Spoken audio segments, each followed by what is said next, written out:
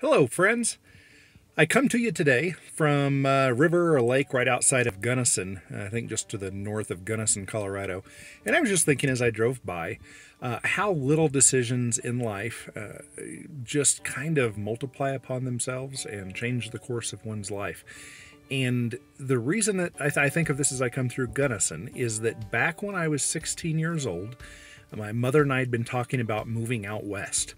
And our plan was, I already had a horse, was to buy a second horse, which we did, and ride our horses out west and go all the way, just spend a whole summer riding across the country from Tennessee to Colorado-ish, we were kind of thinking.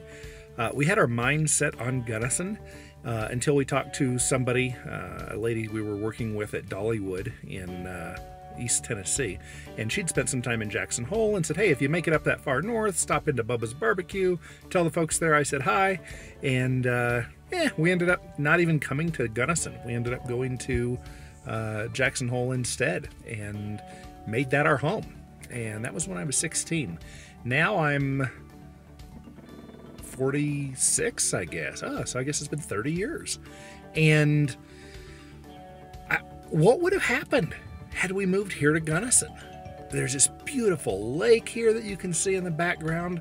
What if I'd really gotten an interest in taking a kayak out and playing on the lake, and then decided to be a skipper on a cruise ship? Is that a position? I don't know. But what if I decided to get into the maritime industry? Or what if I'd run into a school teacher here, if I'd gone to government schools and decided to be a government employee school teacher? What if I had gotten into welding and now had a welding shop in Gunnison, Colorado? What if I had? There are so many what ifs. There's a really good chance that I wouldn't have an awesome daughter and 3 awesome grandchildren. I wouldn't have an awesome wife. It wouldn't be, well, you know what, I might, but she wouldn't be as awesome as the one I currently have. And I wouldn't have spent 10 years as a cop. I might not have the same philosophic views that I have. I might have gone down a very different route. I might not have a bachelor's degree in, never used it. I think it's social science or social science, social studies, something like that. Who knows? Maybe I would have gone to government high schools and never ended up getting the GED that I instead got in Jackson, Wyoming. How would life have gone? One little different twist, one little decision. You want to go to Jackson or you want to go to Gunnison? Yeah, let's go to Gunnison. And I might have never even visited Jackson up to this point, and that became such a huge part of my life.